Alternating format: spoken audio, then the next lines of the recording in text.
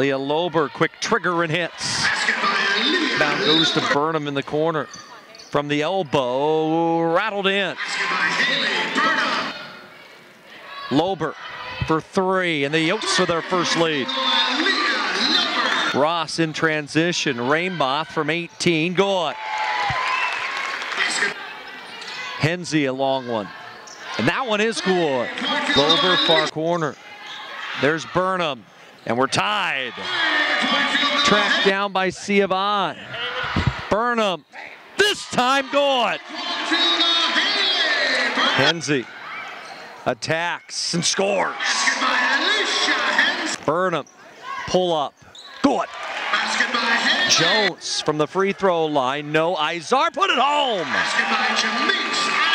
Lober spin dribble, got herself to the basket and won. Izar from 18, good. Henze, no. Jones the offensive board, good.